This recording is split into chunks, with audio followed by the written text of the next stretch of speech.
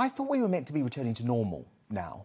So what fresh hell is this from the Health Secretary Sajid Javid, suggesting travellers returning home to the UK will have to film themselves taking a lateral flow test?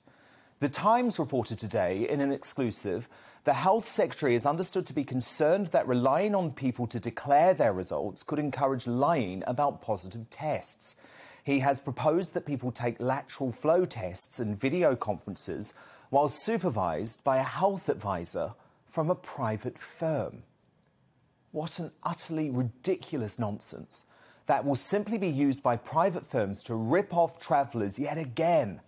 Our society relies on trust.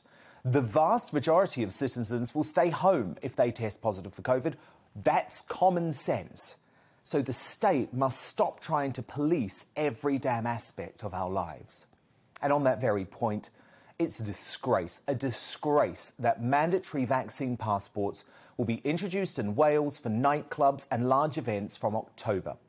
That anti-freedom move was agreed after a knife-edge vote with 28 for the move and 27 against. But perhaps the biggest disgrace is that Tory Senedd member Gareth Davies did not take part in the vote because apparently he couldn't work his bloody Zoom connection. Oh, doesn't that just make a mockery of democracy over the internet?